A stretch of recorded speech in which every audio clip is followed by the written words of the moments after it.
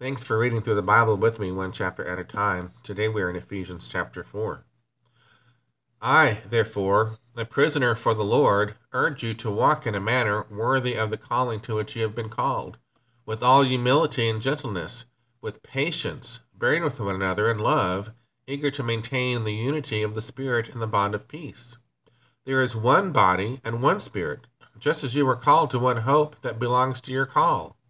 One Lord, one faith, one baptism, one God and Father of all, who is over all and through all and in all. But grace was given to each one of us according to the measure of Christ's gift. Therefore it says, when he ascended on high, he led a host of captives, and he gave gifts to men. In saying he ascended, what does it mean but that he also descended into the lower regions, the earth? He who descended is the one who also ascended far above all the heavens, that he might fill all things.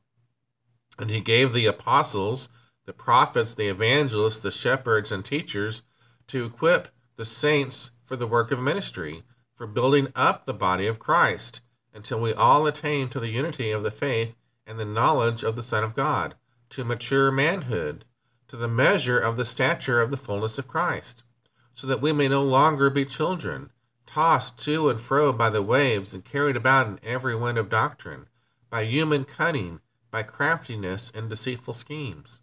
Rather, speaking the truth in love, we are to grow up in every way into him who is the head, into Christ, from whom the whole body, joined and held together by every joint with which it is equipped, when each part is working properly, makes the body grow so that it builds itself up in love.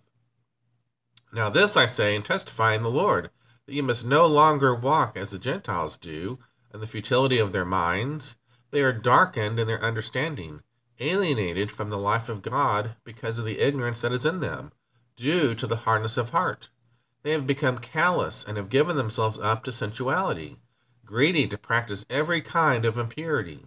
That is not the way you learn Christ, assuming that you have heard about him and were taught in him, as the truth is in Jesus, to put off your old self, which belongs to your former manner of life and is corrupt through deceitful desires, and to be renewed in the spirit of your minds, and to put on the new self, created after the likeness of God in true righteousness and holiness.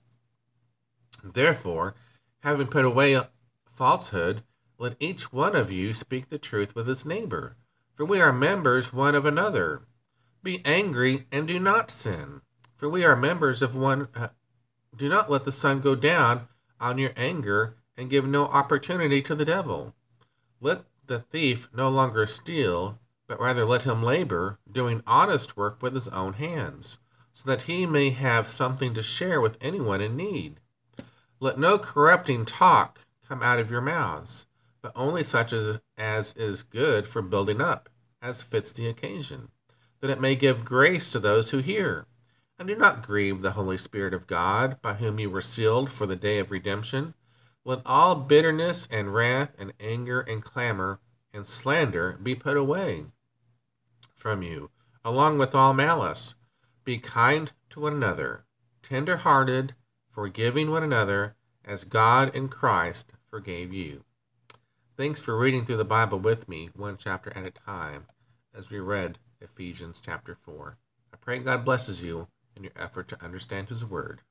God bless.